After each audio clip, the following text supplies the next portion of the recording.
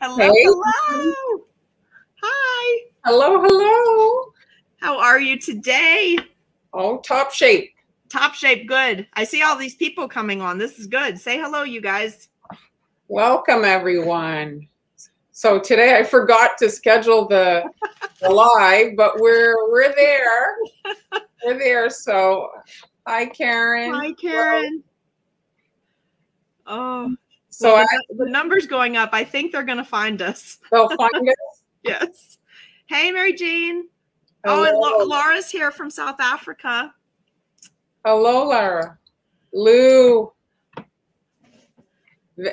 This name I have to like concentrate. Venecia. Hello, Andrea. Did we say that right? Kathy, Susan, Denise. Welcome, everyone. Hello. Oh, she's sneaking in from work. I don't blame you. It's good to sneak in with us. Hey, June. So welcome for our little Tuesday cookie therapy with Amy, and I'm Marlene. And if you miss it, or miss something, you can rewatch. The lives are saved on both Facebook and on YouTube. You can rewatch them. Oh, some warm weather for Tracy. Yeah, Tracy, it's 55 here too today. It's beautiful. Hello. Hi. Hello, hello. Look at that. It's slowly warming up. Hello, Andrea. It's slowly warming up here as well. Hello, Kathy. Like I was saying to you, Amy, I'm concerned. Now we got so much snow. I'm concerned that if it gets warm too fast, that we're going to end up with like flood. Right. You know, pandemic, a flood. It's perfect. Well, did I share with you that we have the cicada coming that only comes out like every 20 years? Oh, so I heard about them. Yeah, my state is one of the states that gets hit really hard, and they're super loud and they destroy the trees. So why shouldn't we have that in 2021? Hi, Amber. Hello, hello. Well, maybe the cicada will breed with those giant hornets that were 3 inches long. Wait, those bees that we got last year that were where were they from? I don't remember, but remember the killer bees that we had swarms of? Maybe they can get together in 2022. We'll have babies. South Africa, she's saying it's 75 degrees. That's wow. Very nice. I hope everyone is doing well today. It's Tuesday, so it's still hopeful for your week. Oh, I could be that. Hawaii sounds pretty good. Yeah, let's go to Hawaii. You know, Marlon, when you're ready to go I there. gotta say, if I was American and I had the choice to go live anywhere in all the states, that's probably the one I'd go to. You'd go to Hawaii? I have a friend that lives in Hawaii. She has a condo on in the mountains of Hawaii. And I guess a rental that she does near the beach. So I told my husband that's the next vacation. Oh, then I thought, well, no, that won't really be a vacation. Let's go do a cookie retreat or something in Hawaii. Yes, that sounds good. So I just wanted to say thank you to last week's the people who sent stars. Thank you very much. And if you're wondering how that works, it's basically a virtual tip jar, and you can find that in the comment section. And so, yeah, thank you for that. And I like that. What? That graphic you just put up. I've never seen that. That's really nice. I just made it because people were asking where to find it. So I created a little illustration to help people find it. Denise, people ate the cicadas. Are you kidding? Is that for real? I'm not doing that. My dogs are not doing that. We're staying in the house. I don't care. I can handle a few more months in the house. Hello, Lynn. Hello, Anne Marie. Can you imagine? Can you imagine my hairdo? What did you say? I think it's better to not know. Like this morning on the radio, they were talking about how we eat insects ground up in our coffee beans. Like we don't need to know that. Yeah, don't tell me that. No? No, I don't want to know. Oh, you're making basket cookies today. Cool. I'm glad. Post pictures, you guys. We love to see your pictures. So did you start today? Yeah, is that okay? Because I was going to demo the tip. I kind of got some messages that I forgot to demo that Ruffle 80 tip. So I thought I'd show that. Is that all right? Yeah, let's start. Amy's going to kick it off. All right, guys. So your camera dance, Amy. Oh, yeah, let me do that. I was just going to start and you weren't going to see anything. Sorry. Did you see in the feed just now, someone said that they eat chocolate covered cicadas? We're not going to be doing that at my house. We are one of the states that gets, I assume we will get them bad again because we had them really bad last time. And they were super, super loud. All right. How's that look? Am I in the right? It looks like, yeah, well, awesome. now, but it looks good. Yes. Okay. Let me pull this back just a little bit. Okay. So last time, you guys, what I'm really going to show you today is stamping on cookies. I want to get you started on that. Let me put this down just a little bit. Because there are a few little tips that'll really help you out if you've never done stamping on cookies. So that's really what I'm going to show you. But quickly, I'm going to show you what that ruffle number 80 tip does that I did not get to demo last week. Can you see that? So last week during the live, Amy showed a whole bunch of flowers. So you can rewatch it. It's in the playlist, and you can like go see everything she did last week, all the royal icing flowers. So what's really cool about this tip is it's one of the, it's got on the end, it's a circle, which I would say is comparable to a number 3 tip. But what's cool is this little slice down the side. Can you guys see that? Hey, Fabiola. Hey, Jeremy. So I thought I would just quickly show you this. This is not what we're doing today, but I did feel bad that I forgot to show this to you last week. So we're going to do one of these really quickly.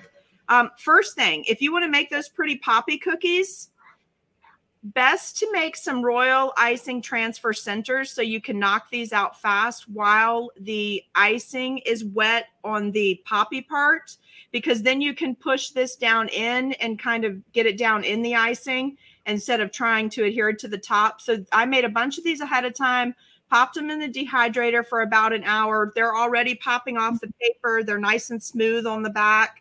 And I used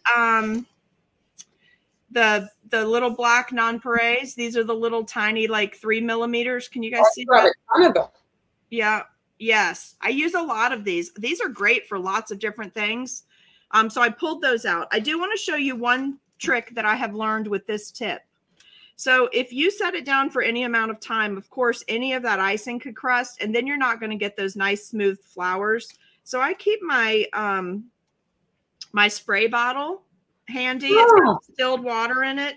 And I usually just give it a quick shot of water, then flip it over, a little squeeze. And it basically is like washing off the edge of that tip. And you can see now I've got clear flow all the way through the tip, right? That's a great tip. Rather than sticking a sharp implement in there or doing anything like that, that's just the easiest way that I have found to do this. All right. So last week, I don't know if I mentioned it, but I had straightened up my workstation before we started, Mar, and I couldn't find my flower nails, which is why I did everything flat last week. But this is just a basic flower nail. They're like $2.50 at any of the craft stores or Walmart or any of that. So watch my tip so you can see how this works. Okay. So if you're looking at the tip, you want to roll it until it's face down to the cookie. And because I'm making poppies, I want to make 2 layers. Do you see how there's a inside layer and an outside layer? So visually, if I'm on the center of my flower nail and I'm looking at how far my tip comes, I know that for my first round of petals, I want to pull out 1/4 of an inch because I want them to be further out than the center, okay? So I'm just going to give it a light squeeze, touch down. It's basically like letting it touch down and then doing a shell. And I'm rotating my flower nail. And I'm trying really hard to get this where you guys can see it. So I basically let it touch down and then I roll my flower nail even 1/8 of an inch so that I have that nice overlap right there. Can you see that? So that it's wanting to break. You're wanting that to that break is on purpose? The break's on purpose, so it looks like I have individual petals. Oh, okay. And you see the pressure of the squeezing gives you these cool ruffles with this tip. So each time what I'm doing is I let it touch down beyond where I stop piping. I roll backwards and then I roll forwards. And what I'm doing is I'm leaving that center open because I need a wider petal and I want to do 2 layers, but my ruffle is only so wide, right?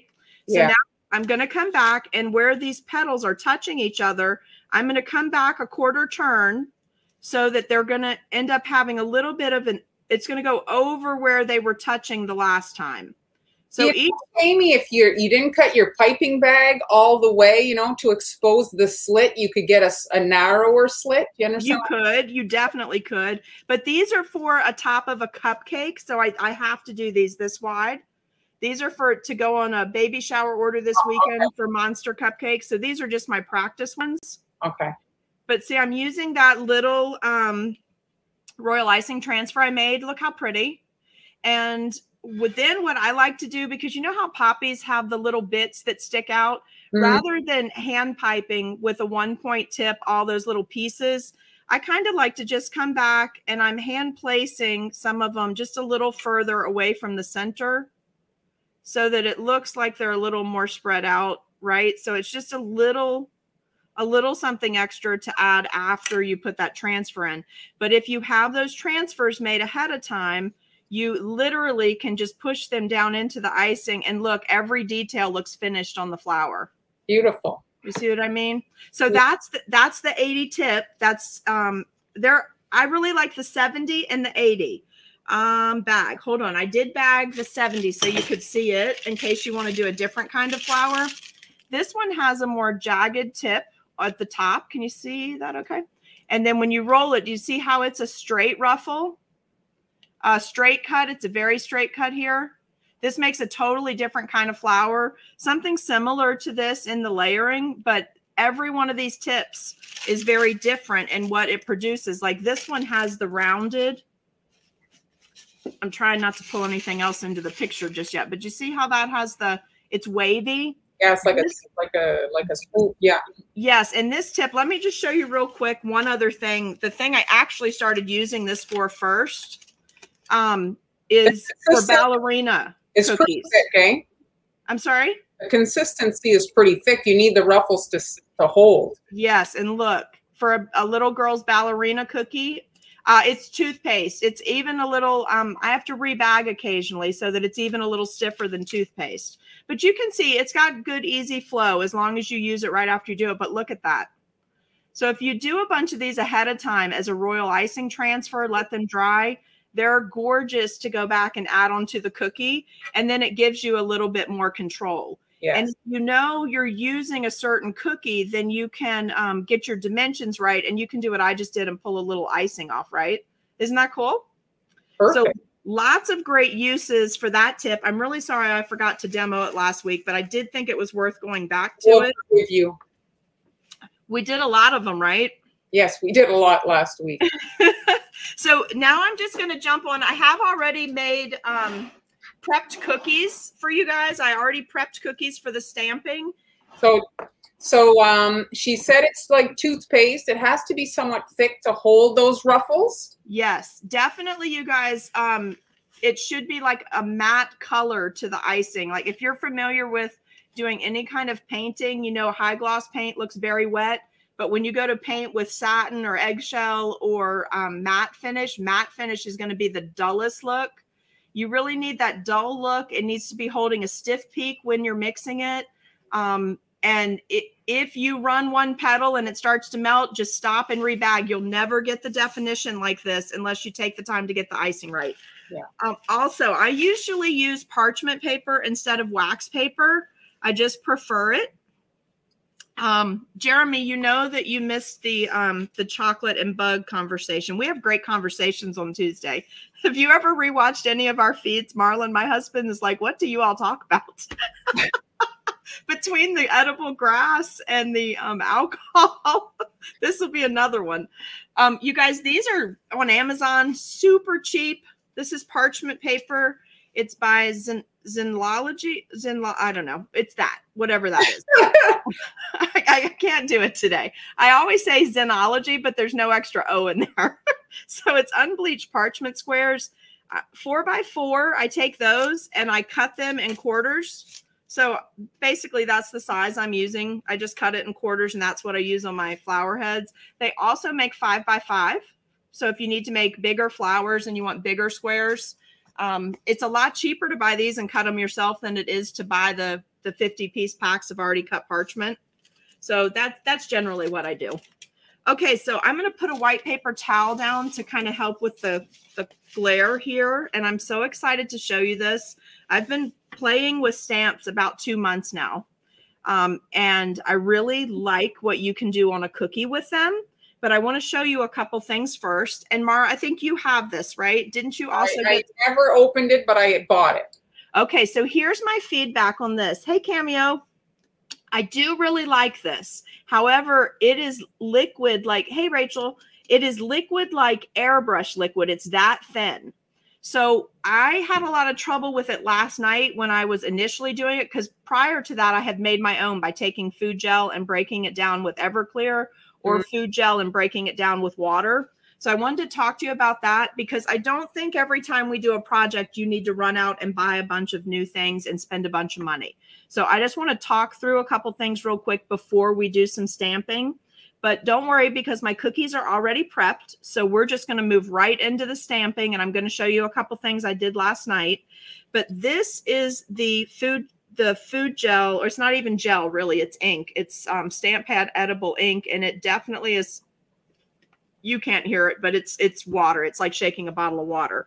So last night I put some into this little disposable paint palette. And this morning when I came in, it had dried. So combining that with a couple more drops straight out of the bottle actually got it to be slightly thicker. And the slightly thicker, when I tested it this morning, I felt like that worked better. And I'll show you why in just a minute. So this is the black that we're going to be using, okay? But I wanted to show you something else. I know someone's going to ask, so I'm just going to go ahead and tell you. These are like little throwaway detail nail brushes that I got off Amazon in a pack of 50. But you see how thin those are? A lot of people like to stamp on cookies and then go back and paint. I don't prefer that, because it smears the stamp ink unless you're super, super careful. So when I was playing around with stampings, I came up with a different way to do it, but we'll go there in just a second. Also, it makes a difference whether you want to break it down with Everclear or whether you want to break it down with water, and which type of gel you're using. So these gels are Neon Yellow, the Hobby Lobby Sunny Side Up Bakery brand. Can you see this one right here? And how, let me on the bottom. Can you see how thick it is? Oh my, yeah. Okay, so this brand of gel, this is in Everclear. And so you have this big blob. So if you want to make paint colors and you're going to be using a lot of them, my recommendation is that you make them ahead of time, and you want to strain this color into a bottle and have a whole bunch already made up and have it labeled, because you get great color from this brand, but obviously you don't want to put any of that, right? You see that? It's like slime. You don't want any of that to end up on your cookie. So that brand with the Everclear, that's what it does. I like to paint with Everclear in my gels, because it evaporates faster, so I don't have to worry about my icing getting pitted. So, but this is water. Do you see how nicely it broke down in the water? Yeah. I mean, there's no bits, no pieces. You could use that to airbrush with if you wanted to. All right, so then I decided to show you the one that I most like, and I'm not sure you're going to get a good feel for the color, but I only have 2 Pro Gels in stock right now. I use Navy and Burgundy from them quite a bit, because you get a good deep color really fast. So this is Pro Gel, the Burgundy Pro Gel with water added. And look at that, how easily that, there's no bits or pieces. I could add some more water to this, put it right in a bottle, and I would be done. Can you see that? Mm-hmm. No bits or pieces. But so you do need to play. I would not say anybody needs to go out and buy a whole new set of colors. Wilton gels act totally different when they're used with water or Everclear. The AmeriColor acts totally different. The Chef Master acts totally different. You're just going to, if there's a certain color you really want, you need to try that color in both things. And I'll also tell you, I've seen several demos online where using vodka even reacts differently. Same gel color done in a tray like this. They did Everclear, vodka, water. It reacts very different, and the alcohol changes the color of the gel. So if there's something you really like, you definitely need to invest some time and test your colors before you ever start. Don't wait till the last minute on something like this. So painting, really great thing. Everybody's really into the watercolors right now, but take the time and do a little testing and play with it. And, you know, honestly, it's a great activity because you can use this to paint on boiled eggs too. If your kids need a project, you can, after you've made this, you don't just have to use it on cookies. Okay. Yeah, it's safe. You can, whatever. Paint Absolutely. So I bought stickers on sale at, you see these? They're not, I'm sorry, not stickers. I bought the stamps that you take off here and you normally put them on a hard pad.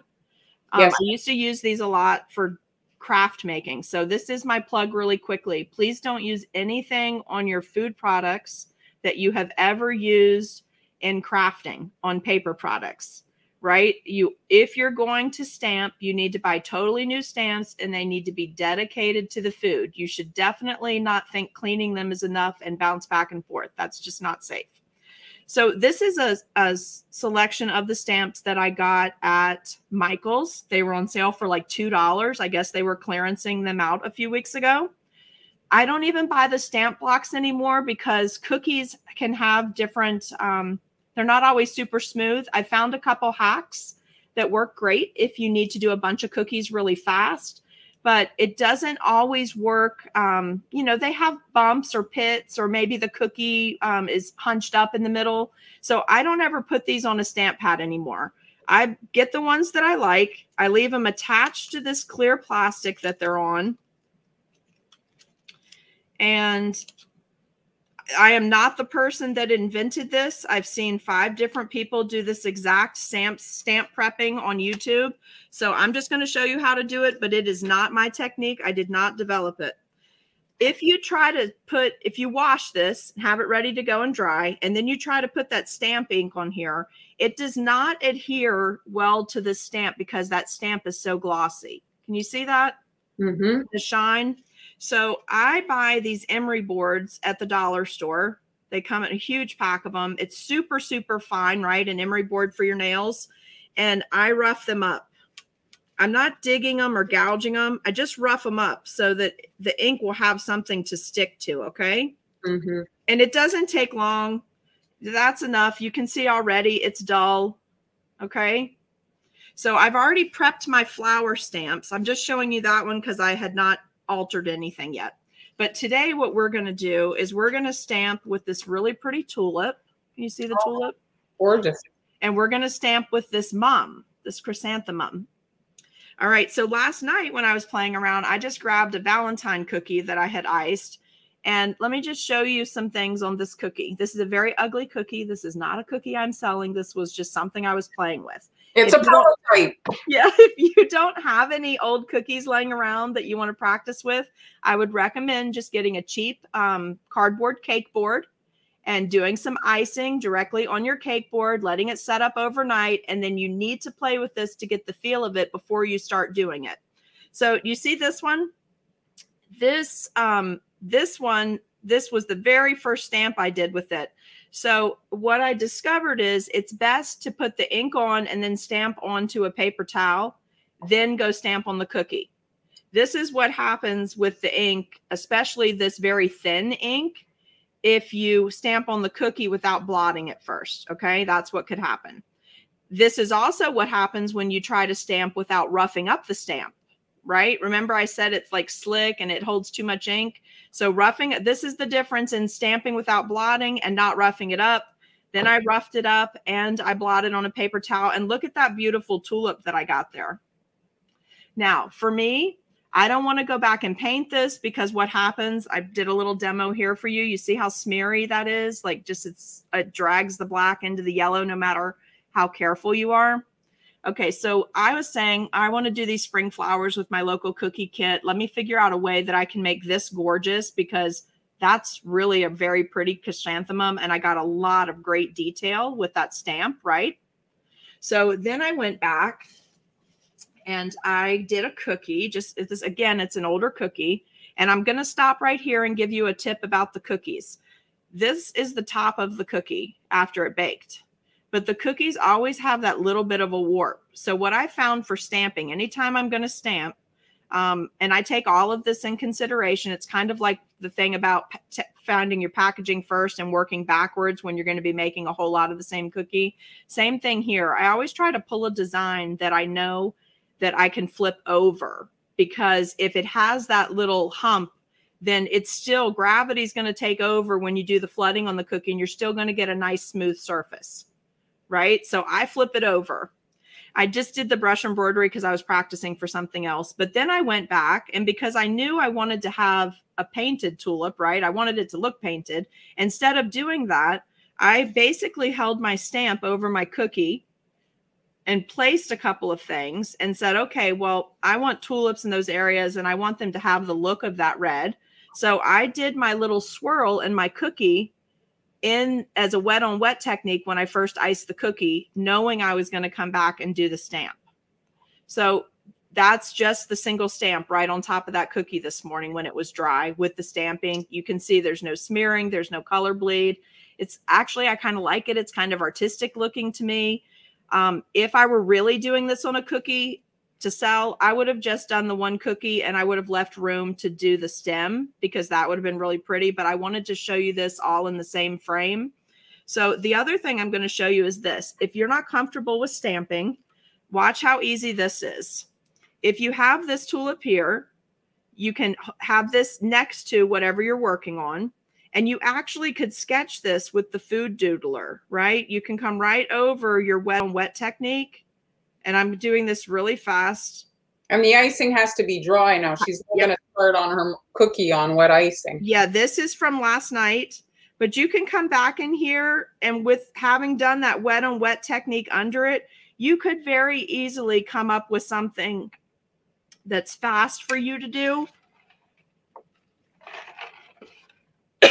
by just using your pen. Also, if your area gets a little bit too big, you can come back with your pen, excuse me, and just take in whatever area if you end up making your flower too big. So there's several ways to get to this point, or combining all of these techniques if you want to. Now look, guys, if I was selling this cookie, I would have taken a lot more time to do this, and I probably would have used a combination of a brush tip and this fine point pen, but I'm just showing you real quickly with outlines, okay? But you get the gist of that, right?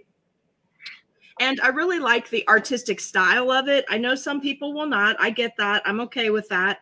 But I like the artistic style of how that looks for springtime. I think flowers, you know, just in general are all very different, kind of like snowflakes. So I think you just find something that works for you.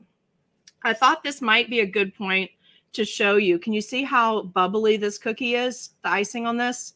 Mm-hmm. Okay, this is an example of what's going to happen to your cookie if you try to flood and the ice, your flood icing is too much water in it, and you try to flip it over, right? So this is the top. And I left this just like it was so it would run off, so I could show you what you don't want to come into the next day, right? After you've flooded all these cookies. So I can't stress enough that consistency of your icing is super important. So you see this, how bubbly it is? So when you flip the cookie over, typically the bottom of your cookies have little pockets of air, you know, right where they bake. They're not totally smooth like the top. Let me pull it up here and see if I can get it to refocus. Is that better? So when you ice it upside down and the icing's too wet, this is what happens. You're going to come back to this. And okay, yes, you could make this into a nice artistic style, but this was not the intent of the project. I'm going to stamp on here and show you what happens when you have a cookie that's this rough, okay? And then I have a cookie to show you. This is a flipped upside down cookie. It was iced last night. And that is if you want to do some like black and white line art. Look how nice that stamp does after it's been roughed up and blotted. It really does a nice job. So my thought, Marlon, was for springtime, I was going to offer some cookies where I had my tulips in the background. I'm going to do that wet on wet technique with a little bit of the red and white swirl, do the stamping. Then I was going to come back and pipe a 3D tulip, so that I have mixed platform there for depth on the cookie. So I thought that would be really fun. And I'd get to do a little bit of watercoloring because I was going to watercolor where the stems were and then go back and outline with the pen. So when I do one of those up, I'll show it to you at another time. But first, let's do the tulip first, because I'm really holding off on the one that I want to do the most, which is the chrysanthemum. So let's pull this back into frame. So basically I have this extra little pad, thickened up pad of paper towels. It's nothing fancy. And I do not have a stamp pad to put this ink on and then stamp on that, because I'm not technically sure that's food safe. I don't know what the situation is there, but I couldn't find. If I can comment on that, Amy. Yeah, please. The thing that happens with those reloadable stamps, forget about the food safe aspect. They're not really sealed. And so by the time you get back to it, everything's dried out. Oh, so then you have to reactivate it anyway. Yeah. I'm just not sure about this type of edible ink sitting in that type of stamp pad. I could not find any good, reliable information to say that was food safe. But that's a whole other issue. Yeah. Safety, and then just your product gets wasted basically by being, sitting there and drying out. But keeping this on the plastic that it comes on and prepping it, washing it, all of that, obviously you don't want to rough it up and then immediately use it to stamp. It needs to be washed so that it's clean and food safe. But when you come back to this is literally, you can see it. I'm not sure if you guys can see it. I'll hold it up. I'm blotting a little bit off so it's not like running in the holes of the stamp. I'm sure you probably could sponge this. There's probably a lot of other things you could do, but I found it worked best for me if I did this. So I'm just showing you this. I'm going to flip it over right here and give it a quick blot, right? Just in case there's too much. But then let's take a look at what happens when you do this stamping on a cookie that's not smooth. Yes, this is going to be a little bit better because I'm able to give a little pressure with my hands, right? It's going to be better than if I was on a wooden block and it was rocking.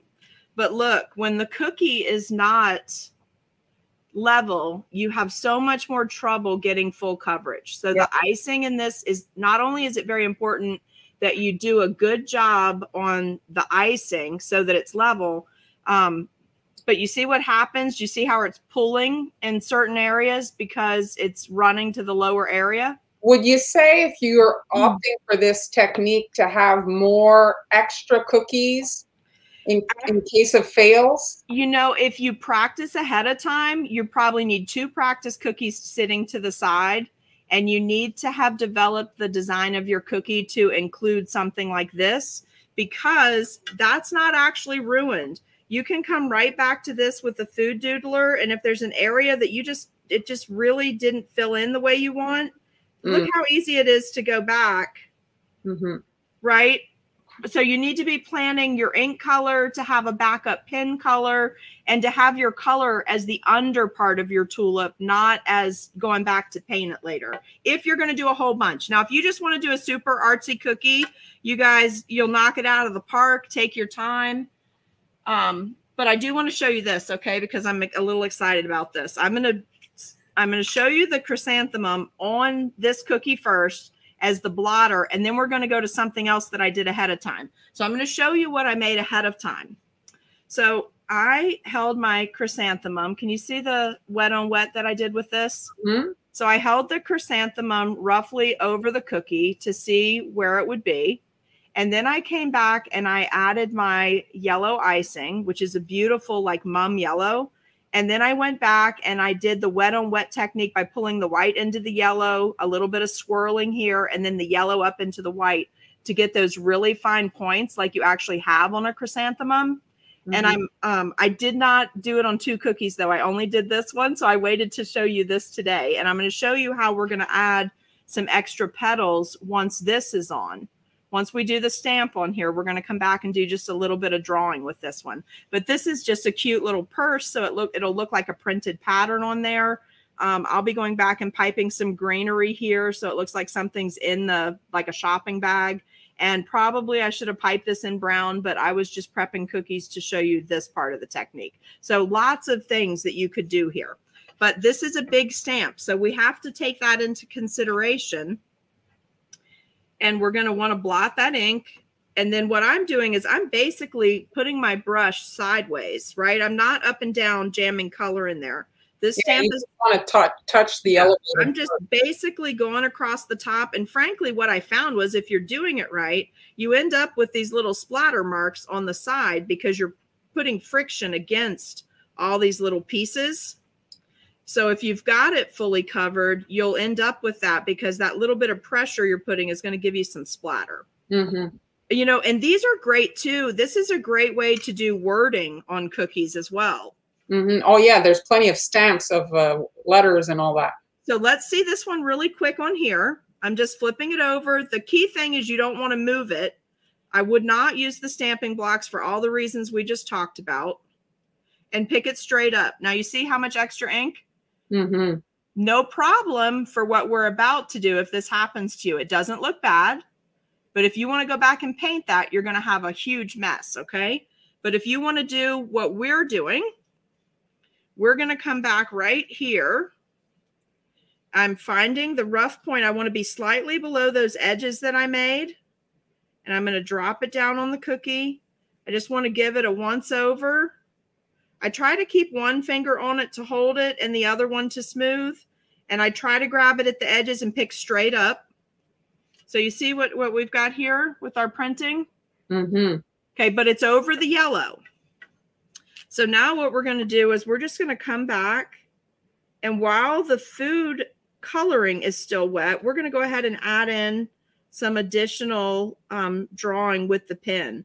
And when this is done, you won't even know what's pen and what's stamp. You can't really tell when it's totally dry. I mean, I guess if you get up close on it, you can, but they're both edible ink. So on the ones that I've done so far, you can't really tell. And then like this area where there's a lot, I'm just using my pen to kind of pull it around. And I'm going to tighten up on some of these bits and pull them forward. So if you plan for this in your design, and this is the look that you want, you can do better stamping because it's not really going to matter if you get that perfect outline. Does that make sense? Yeah, well, it's part of the kind of you're going for that style. Yeah, so if you're concerned about it, then plan a cookie where you can do this. And of course, my food doodler is going to go out on me. Do I have another one? I'll use my Wilton. It's probably a little, oh, actually, I got a Chef Master. This is my favorite one to use, this. With the brush end, I like to have some wider areas and then come back with the tip and finish in these areas. Now, really yesterday when I practiced with this one, I was able to get a little closer. And I thought this might happen on this cookie because this cookie in particular has a little bubble in it and it's probably a year old at this point. The other pen that works great on these, if you want to combine pens, this Tweets marker, but then we're going to all wind up back in that same discussion about the fact that it's non-toxic, it's not food safe. So you really have to decide ahead of time what you want to draw and paint with, okay? But for no more than what you're doing on a cookie like this, you see these little swirls up in here? So I'm just basically using that yellow as my undercolor and adding another layer to my stamp. So if your stamp's a little small, and you do your under part a little too wide, you're still good to go. You see? Very nice. All right. Now, probably, if you really wanted to get into this, I would come down in here. It just depends on how artsy you want to be with this stuff. I'd come down in here, and I would personally take in this little bit of extra yellow that's here, just make it part of the flower. Yeah, to use the... So that you're using that color fully. And then I would come back, and at this point, I'd pipe a 3-dimensional stem on here just because I like to add, I'd do this in with green, right, to bring it down. And then I'd probably come back and pipe just a little bit of green. You see where I'm drawing this part? I'd pipe just a little bit of 3D green over that to make it look like it's cupping the flower. But I think any of these, if you plan them, they're great for spring. You can make it really fast. But you can see what happens with this. Isn't that pretty? Very nice. So there's a lot of things out there right now, too. I did flowers because you guys know I really like flowers. But there's a lot of stuff out there. There's Happy Birthday. There's stamping is a craft, just like people are as crazy about stamping as we are at cookies. And there's a huge inventory of these. Huge. Things. And look, let me just show you a couple more that were in the $2 section. Look at these beautiful fairy stamps. Can you see those? Yes. All right. And then we have these butterflies. So this would be great to do like the wet on wet technique underneath, knowing roughly, and then doing your stamp on top of your butterfly if you wanted to. Marlon, you have a video out that's awesome where you're making the flower, I think, with doing the wet on wet, and you're pulling color back into the other color. Well, here, if 2 seconds, I'll play a video just to add to the conversation. Now I'm going to play this video off of my YouTube channel. So I'm going to share my screen, and we're not going to be able to talk, but the video is literally 1 minute. Okay. So I'm just going to play it. That sounds awesome.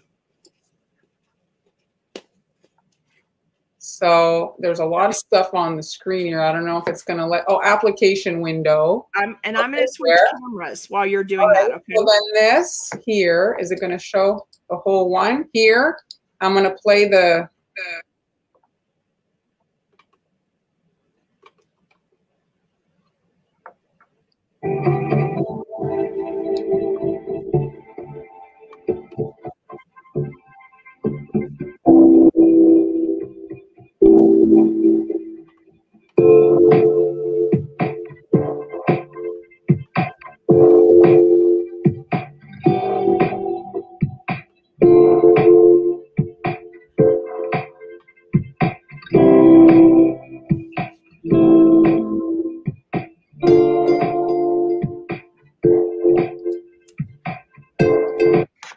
So can you hear me? I can.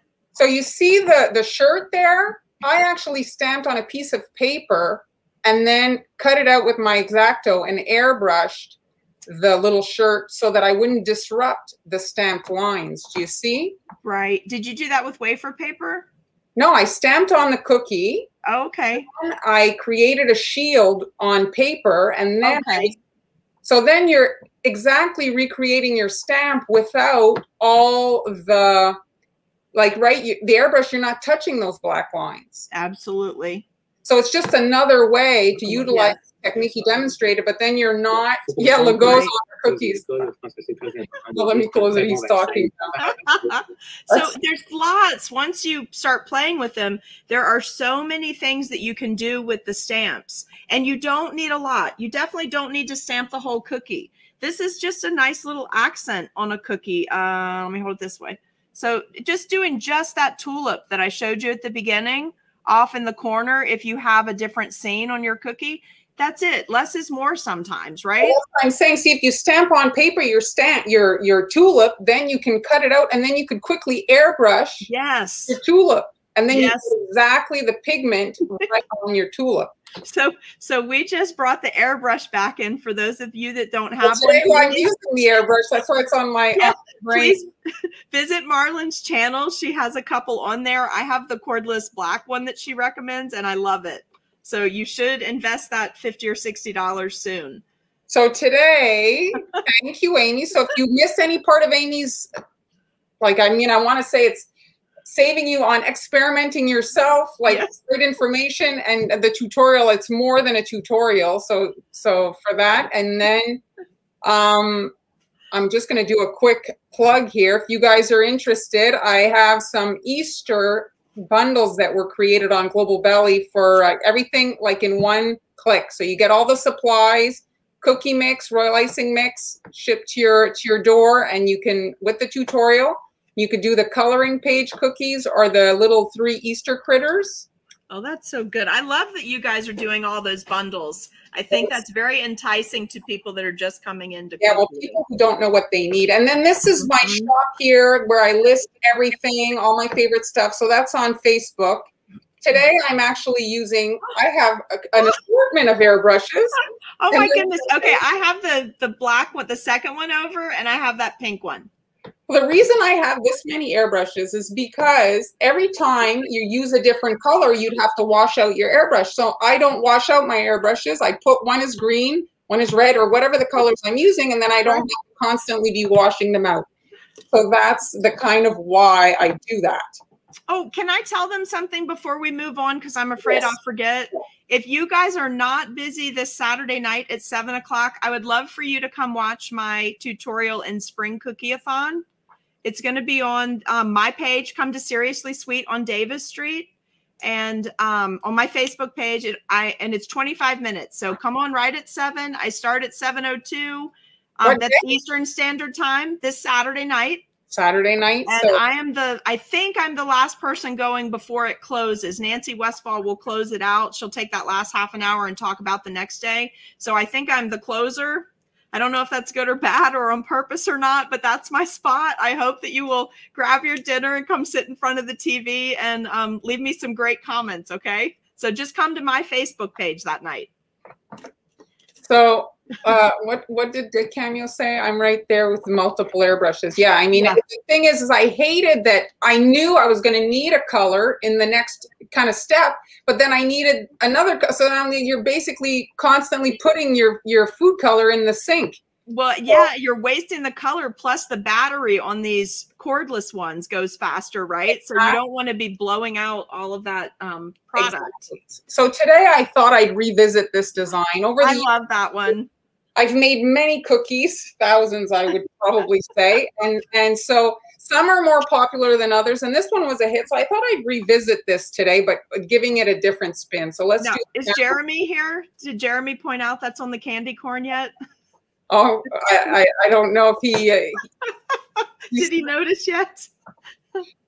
So the candy corn, if you follow me, is one of my favorite shapes because of its versatility. You know, there's so many things out there to buy. At some point, you know, it's nice to reuse the stuff that we kind of have. And so the candy corn is one of these shapes that's interesting for that. And then I designed the mushroom to kind of fit on there. You know, a mushroom, if you Google them, they come in all shapes and sizes. So there's really no kind of wrong way to do it. So this one here is an airbrushed version of the design. Love it. You put all the templates up today in the Cookie School, right? Yeah. So I have a Cookie School group where I add like all the backup stuff to this, to the live streams that I do. I'm a little maybe obsessed. I've been cheating on my candy corn cutter. I've been moving on to other things, but yes, it was a favorite for a long time. You have used the egg a few times recently for non-egg things. Yes, yes. So I make all my own stencils. I get comments often, where do I get them? Well, I make them myself. I have a silhouette. A silhouette is a machine that cuts whatever you design. It basically sends information to the machine that cuts, just like a printer prints a picture. So it's basically that. And so when you airbrush comes out, if you've ever sprayed anything, it's hard to control, right? It's going to go where it's going to go. So I like to create shields. And so you can see here, there's holes. So it basically, you're protecting the area that you do not want color on, and you're leaving areas open to where you do want. Now you can cut for each color. Here, instead, I'm just using a Post-it to block the hole. Now, Marlon, did you put a post up for the Cookie School? Is it at the top of this feed when it's over? Yeah, it's automatically posted at the top of the feed. So just follow that feed, but don't leave the tutorial to do that. Do that after we get done. So I cut my stencils in two kind of materials. Either I cut it out of stencil plastic, and that's in the shop. You can find my preferred plastic, and then I'll cut out a cardstock. And when I cut out a cardstock, like I'm doing here, I'll usually cut it about the size of the cookie so that I can align it more easily, because it's very difficult to position something when you can't see through it. So you guys see how she has that cut with the opening? That's actually more of a stencil, but you will find a lot of projects in her Cookie School where she does stenciling and shielding. So she'll use the bits that she cut out to cover an area right there. Exactly. And so that's kind of the easiest way to replicate design. I see a lot of people painting on cookies, and painting is a skill I guess you can learn, but artistic ability is something, you know, there's different kinds of artistic ability. Some people are really good at conjuring up things in their head, and somehow they can pop it out their hand and there's the drawing. Others are really good at copying other people's work. But if you're not really good at drawing, doesn't mean you can't participate in artistic things and be artistic. It's just a different way to do it. And stencils are a great way to have a way to kind of control first of all, you're going to replicate really easily the same thing multiple times, and you can kind of control the situation. I think people that aren't naturally, you know, good at drawing. There's a different way to get there. You just have to get a style. And so they're asking what kind of paper you used for that, and was that actually cut on the silhouette? It was cut on the silhouette, and this is like 100-pound cardstock. Okay. And I don't like to use paper. It's a little flimsy, especially with little bits like this. So you want to use a little bit of, you know, it needs a bit of sturdiness. And can I answer Nana Sue really quick? You answer, yes, absolutely. That number 80 tip, I think I told you guys last week. I have no idea where I got it from. It came in a pack of those little tips. It probably came off Wish or AliExpress if I had to guess. And there was 5 in it. They all had slits on the side. And it was like a 60, a 70, an 80, and 2 other numbers. And I don't know the 2 other numbers because I never use those. So I would check Wish or Amazon. And what would you call that, Marlon, that tip with the slit? Is that like a ruffle tip? They're called ruffle tips. Okay. I actually did a video for those, a sponsored video, and the person was selling them on Amazon. Okay. So I would search ruffle tip for cake decorating or cookie decorating. We good? Yep, I think we're good. I think I caught everybody's questions. If I didn't, post your question again. It means I've missed it. What's Bright Ice saying? Can I use food color? Well, the thing that happens, you can do that.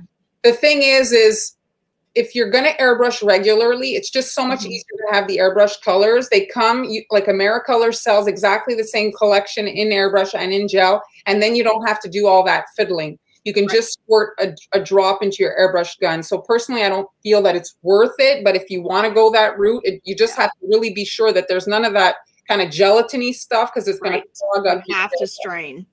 Right. And then the other thing is what you just mentioned is that they have the same gel color and airbrush color. So you're able to do a cool tone on tone once you start airbrushing, which looks beautiful. So you can get even more dimension.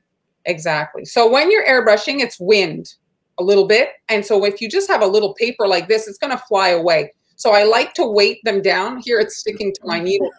I like to weight them down so that they don't fly away. Right. And now I'm protecting my area because I'm adding my sky, okay? So you can use blue, but if you're going for something that looks a little bit more natural, yes, when we were kids at school, the sky was, you know, bright blue, but in reality, it isn't so blue, right? Right. You want to look at, especially, I have like the 50 pack of AmeriColor, because when we talk about like mixing colors, it's a lot easier if you're mixing your icing. Airbrush color's tricky to mix. Right. Right. And the other thing is having those colors already mixed, you can duplicate a cookie later, whereas you may not be able to get back to the same shade if you start all of the mixing on your own. Exactly. Tracy, her airbrushes, I believe, are all listed on Marlon's Amazon store. I think there's links to a lot of them, but didn't several of them come from AliExpress? Oh, yeah, I got a whole bunch of them from AliExpress. So now I'm just going to quickly airbrush basically the sky onto the cookie. So I'm shielding my critter and my mushroom, and I'm just doing a light. And I've said this before, you don't have to screen colors at people. You can just do light. You know, you don't have to put a whole bunch of color all the time. There's the link. There's the link for you. Jeremy dropped the link in. And then Marlon, they're asking about first-time airbrush users. Do you have a recommendation on what's easiest to get started? I mean, the thing is, this is a $50 airbrush gun. This is entry level. This here. I mean, this is not big money to invest. The one that's plugged is also about $50. I really like the wireless one because depending on your work area, sometimes you don't have a plug right there, you know, and if you have a ton of stuff on your table, you know, the wire can get in the way. This is like you're literally, that's it. There's nothing kind of in your way to work. I think for the money, the wireless are good.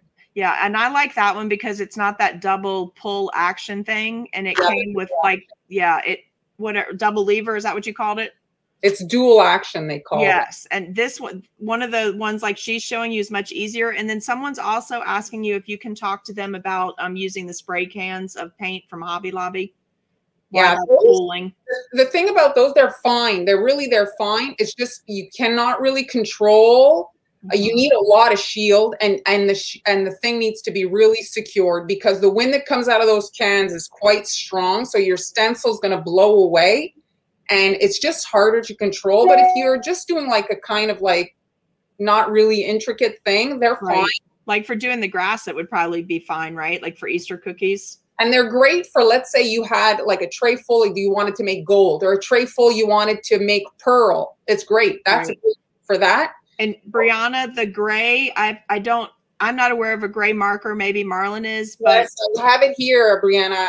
So this is the collection. There, it's hard for see the grays right there, black, brown. This is all these colors. If you can't find that gray or you don't want to buy that big of a set, I have actually used the dull silver pens to touch up gray before. You know, not the metallic ones, but a dull one. Okay, I think we're caught up. That's it. So when you're airbrushing, some colors do not layer well. Airbrush colors are basically translucent. So if I had airbrushed now, like the blue, well, it would not be ideal to come over that with, let's say, yellow. That would not work. Okay. But green does work. So I'm leaving the bunny, and now I'm putting my grass, and I'm weighting that down once again. And you want to kind of make sure you don't move that critter back there. And now I'm going to put green in my next airbrush gun. What was that pen set, Marlon? The name of the it's called Food Drip or something. They're called Food Color Classics on the market. Color Classics. I put the smaller version. They have all kinds. This company, they're from Argentina, and they have actually a food safe, really thin marker, a 0.003. Oh wow, that's nice. That's the size of the tweets. That one's FDA approved though, right? Yeah, this one's food safe. Yes.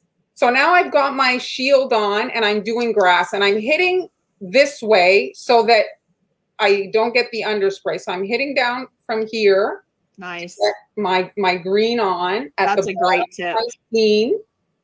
And the green, I guess, forgiving on top of the blue, because when you see now I'm taking off everything and everything is like nice and white under there. So let's do another one, and you can run through your steps. It's easier to do, like if you're doing a tray of cookies, all the same, you know, do your steps. And then if you don't have multiple airbrushes like this, it's not a big deal. Right. You know? If you do all 24 the same, and then circle back, you're not wasting so much. Exactly. So now let me just do the blue on this. What blue is that? Did you say already? Oh no, I forgot to say. This is Wedgwood. I love Wedgwood. Me too. It's my favorite color to put behind if I'm painting silver. It makes a perfect sky, and it's really great if you're going to be doing clouds. Now, airbrush dries pretty quick, but you want to sometimes just give it like a little second, especially if you're going to be resting another thing on top of it. Okay, and now I'm going to add my green elements. And you guys, you realized what she said a second ago, that she's spraying downward, like away from where the cuts are, so it won't shoot up underneath the paper. Because it's like it becomes like airborne, the color, right? So wherever it wants, kind of thing. Right. Would you put a link in later for them for the pens, Marlon? Will you be able to do that? Sure. So now this is optional, okay? But this is the things you can do with airbrush. This is the point of today's session. So now I'm grabbing brown, and you can kind of create a shadow. I'm just putting warm brown in my airbrush gun. Oh my gosh, my needle was pulled back. That's what happened there. That's why you always test off the cookie, guys, right there. And I'm seeing it's sometimes, yeah, this one's not going to work right now. She's going to drop a link in for you, Bright Eyes, okay? And someone wants to know if you prefer Chef Master for airbrush paints. Do you have a particular airbrush brand you like? Well, I mean, Chef Master is very, very good. But most of my collection when I built it was with Americolor. But Chef Master is very good. Right. But because, you know, that's kind of the thing. Yes, so Sean, I love the Wedgwood. So now you can take the brown, okay, and the closer you are, so airbrush, it comes out of a needle hole. So when it comes out, it's like coming out basically like it forms a triangle. So the closer you are, the smaller the line, the further out you go, the wider it's going to spray. So now I'm hitting on the cardstock, and I'm hitting right, you can see it, and then I'm going to go right off of it, and I want to create a bit of a shadow on the side there of my thing, and I'm creating the shadow on the same side. I'm a bit like in a weird position here, but Jeremy wants you to create a wizard on a unicorn fighting a dragon with this airbrush set. Oh my gosh. We know you can do it. So I'm hitting on the cardstock, not so much on the cookie. And so the air kind of blows off, and then you get like a bit of a shadow happening off the edge, you see? It's a whole nother level of dimension right there, just that little spritzing. Exactly. And so now the bunny, this is another thing I want to look at. So if we look at the picture of the bunny here, if we look at there's 2 feet, there's 2 paws. Okay, the one that's leaning on the mushroom, that's the base icing of the cookie.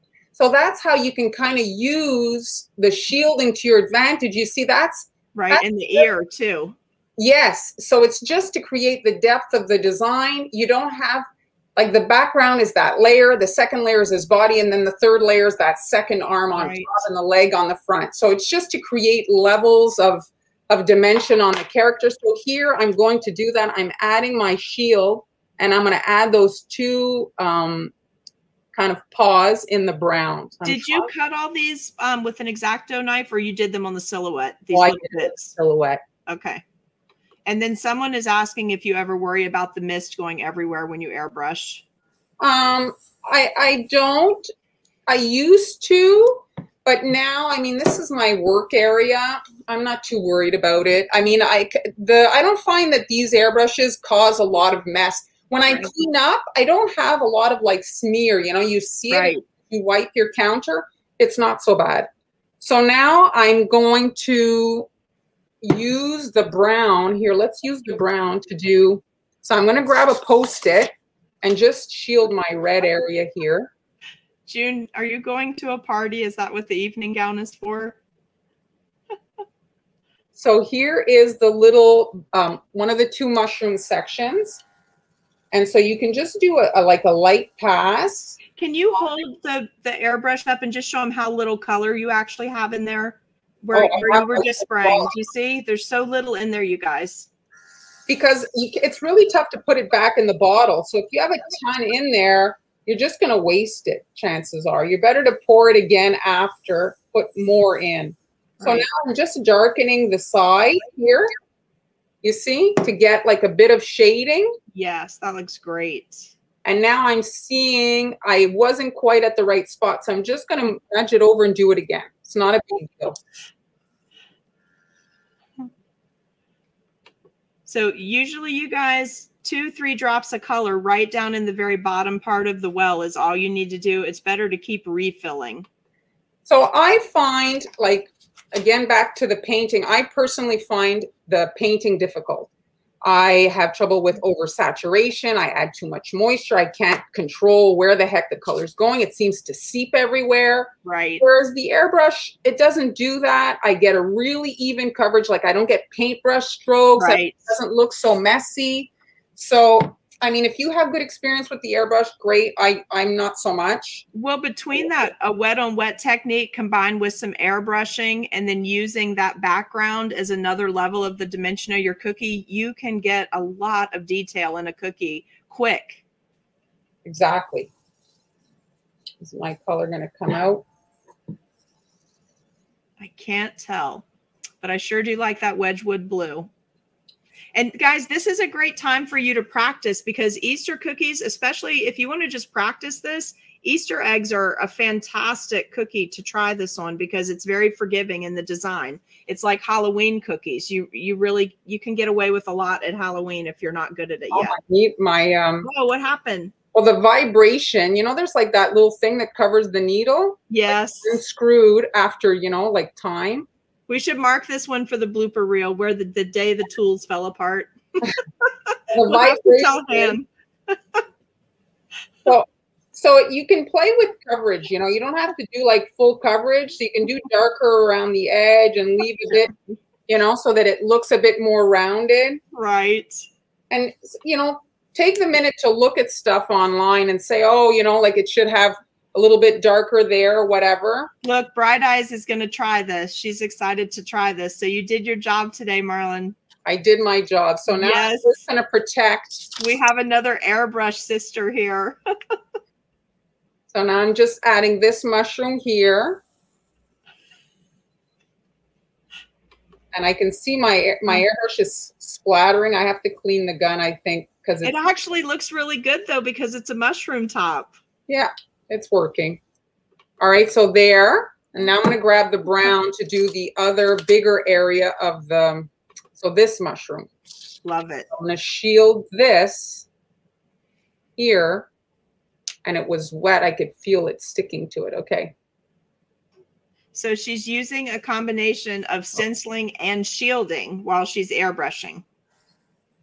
And again, just a pass, light to get the coverage, and then you can come in and do darker on the edge. And you guys, if you're going to make these, you should save them, right? You don't want to necessarily have to cut them every single time. So get yourself a cookie bag. A cookie bag is a great way to store these, to keep all your pieces together once they're dry. And then just also, this is a great way to do corporate orders with the stencils, because often logos have multiple colors. You want to have everything repeat really well. I mean, and you can charge actually for preparing the thing. Look, another person who's had an airbrush bought it last year, hasn't used it. You've renewed their interest. They're going to start again. So I was not paying attention. So this shadow's on the wrong side. It should be on this side. But you're getting the point. I covered it. I didn't see what side it was on. Okay. If you hadn't told us, we wouldn't have noticed. Very good. So now you can combine your airbrushing with marker. Again, I do struggle myself with painting. So you can come in now and add some extra, like, you know, little pieces of grass. That's so funny. We didn't even talk, and look at how many of the overlap things we've done today. That's great. Yeah. That's fun. And there, so you can kind of do that. And then I'm going to grab that marker that I mentioned. So this marker here, and then you can come in and just trace. You know, you can pipe if you want. But and look how steady your hand is. My hand was not that steady earlier when I was trying to sketch. Well, you can practice on paper, and then once you start a line, try to commit. Yes. I think definitely I shouldn't have had so much tea this morning. You shouldn't have had tea, yes. Yeah, I should have skipped that and waited till after our video today. Let's see. The cookie dries fast. Can you use all stencils? No problems. Yes. Airbrush coloring dries super fast. Like a little waving over it, and it's going to be dry. Yes. And yes, Bright Eyes, you totally should try painting, because again, like she was explaining, you can come at it from a different direction and get a super artistic cookie. So please don't give up. Try some and post them. So there. And then if you want, the other thing that you can add to this, which is really, you know, if you want to talk mixed media. So this is wafer paper. Love it. I airbrushed it and it curled terribly, but that doesn't really matter when you're using it for like making little things like this. So I've got a little punch. They sell them. They're tiny. I'm so excited you're using wafer paper in a punch. So it's dried out and I can hear how crunchy it is. So I'm just going to cut 4. And you want to do a color that's going to contrast well with the other, like the rest of your design. Which of that what was the name of that marker? Was that a Tweets marker? No, this marker is that color. What it's called. But I actually added it to the shop, my Facebook shop. I did add it today. Okay. It says right on it, 100% edible. Okay, good. So go find that one. Debbie, that's the one that you need, okay? And it's totally edible. So now I've got my little yellow flowers there. So Look, Jacqueline's what is she going to saying? try airbrushing too. We want to see your cookies after you make them. So I'm just adding a little, I mean, you don't need a lot of royal icing to secure a wafer paper flour. They glue at nothing. And when you bite into them, they melt in your mouth. You don't have to worry about, you know, having this crunchy thing, if that's a control, like a thing that bothers you, you know. And then in the middle of the flowers, you can add a little dot of another color. And this is where I would insert candy. You could add little Easter egg design or whatever you want to add to something, you know what I mean? It looks like little, so that here, grass looks beautiful, Marlon, doing that little bit darker over the with the marker over the airbrushing. That looks awesome. Well, it adds to it, right? So here's the other version of it.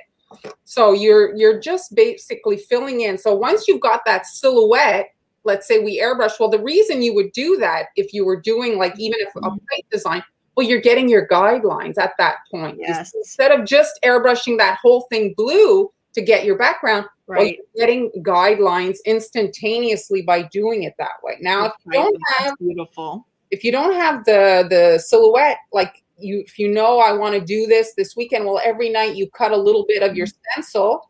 Right. By the end of the week, you'll have it all done, and you can easily.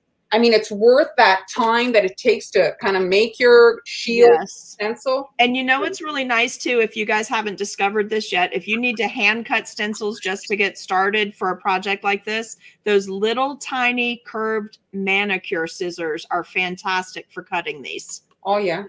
Yeah, they're easy. They're easy to hold on to. They're easy to get in there, keep your corners rounded. So if you don't want to do the X-Acto knife, pick up a pair of those little manicure scissors. And again, don't cross them over. Don't use them for what they're really for and then come use them for food. Dedicate them to your toolkit for cookies.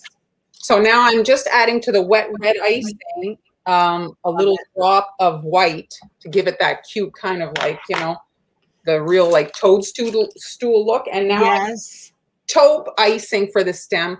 I like the taupe. It's kind of like a combo brownish. Where is the taupe from? What company was that? Because you used that last week too, I think.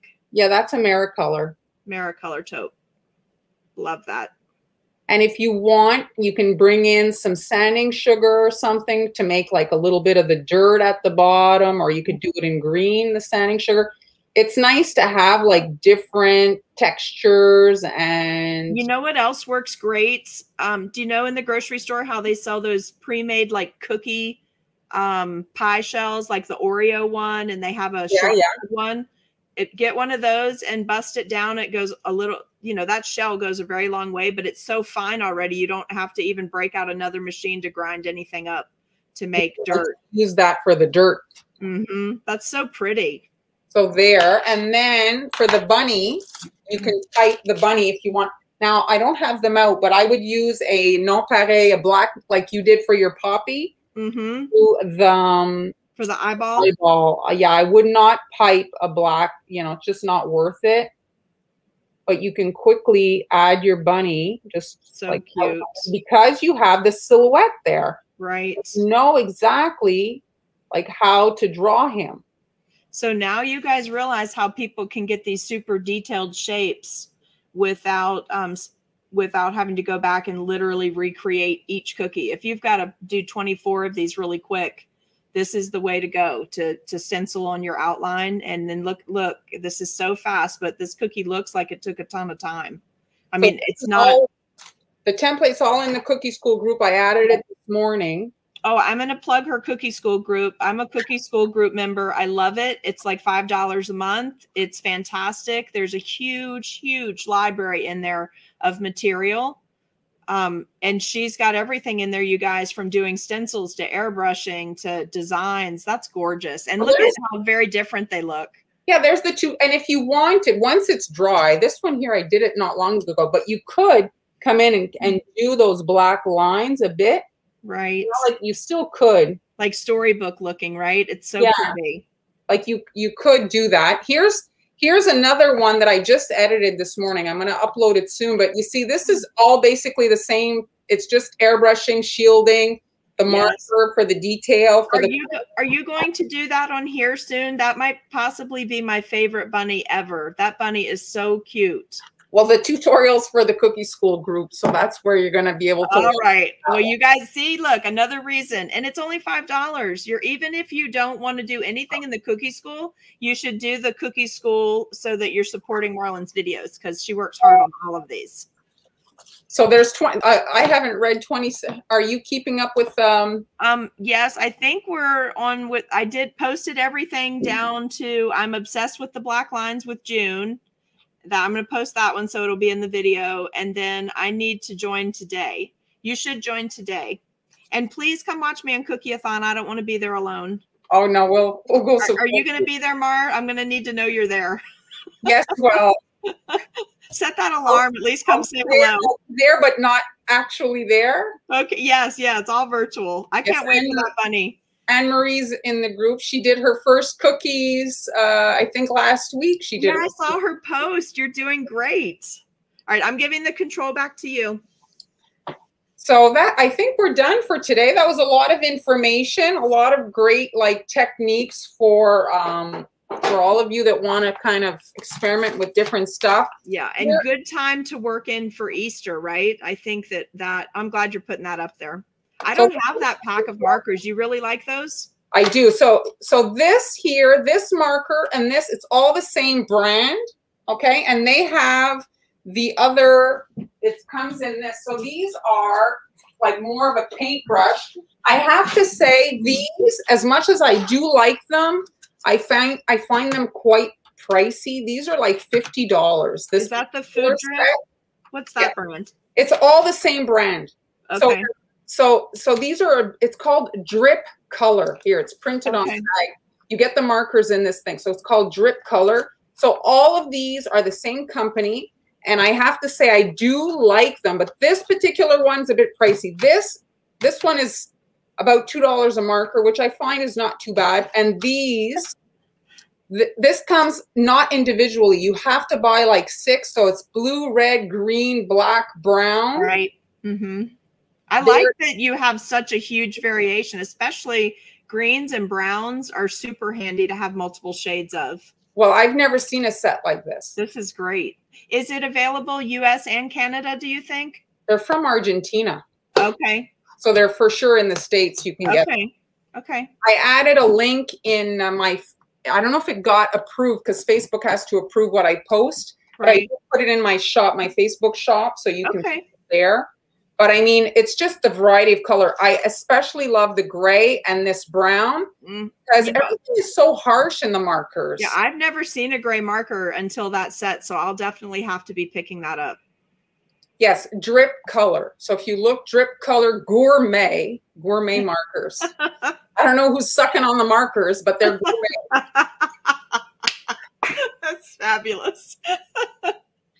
But I do like them a lot. And the marker, I had never seen a super fine brown marker. Hi, Mabel. And that's actually what I use for these guys instead of the black. And it just looks nicer, you know, like it gives it more that woodsy kind of artsy feel than having a super harsh black line. You know, I don't know what this bunny reminds me of from childhood, but I must have had a bunny that looked like this because as soon as I saw you post that, I was like, I'm making that one. I love it. I love it. So pretty. Well, I'm glad you like it. It's on the simple Wilton Comfort grip that everybody has. You know, that bunny cutter that's like the classic kind of, I fit them on there. So. But I love how you did it where it doesn't look like it just has the piped edge and the pink in the center. That bunny's gorgeous. Well, it's a bit different. It looks more like a character you'd see in a book, right? Right. Maybe that's what it is. There must be some storybook with a bunny that looked like that as a kid that I like. Well, that's it, Amy. That was fun. We got a lot of info today. Yes, we sure did. I hope it inspires somebody to pick up something, just one of the techniques, and try it, and then post some pictures so we know what you're doing. We love to see your pictures. Exactly. Oh, she's saying that he looks like the bunny from Watership Down. I haven't seen the art on to look it up, but I did look at different things, but I drew them myself. So I better Google that. I don't know what that is. It's a book that the kids usually get assigned to read at school. Oh, okay. Well, thanks everybody for joining us. So you'll be on Friday, right, with Han and Amber? I'll be on Friday live at 1 o'clock again. And so here's the Cookie School group here. So you can join on Patreon, Montreal Confections. I have it also on Facebook, but for me, it's better if you join on Patreon. So if it doesn't bother you, whichever. There's a bigger library on Patreon because it's existed for longer. So I don't know how you can get any more in there, but every week you pop 6 to 8 things in there. So I'm like, wow, this is cool. This is my Thursday night after church. I'm like digging in all of that stuff. I don't miss anything. I do add a lot of stuff. I love it. It makes it very valuable. We see our numbers are dwindling, so we'll wrap it up. They're going down. They're going down. So Friday night, Friday during the day, 1 o'clock, cookie lunch break. Marlon will be on with Han and Amber. And then come see me Saturday night. I'll be on at 7 Eastern Standard Time on the Seriously Sweet page for a 2-story gnome house. It's only 25 minutes. I already prepped my video cookies. Awesome. So we'll see you then. All right. Bye, guys. Thank you. Bye, everybody.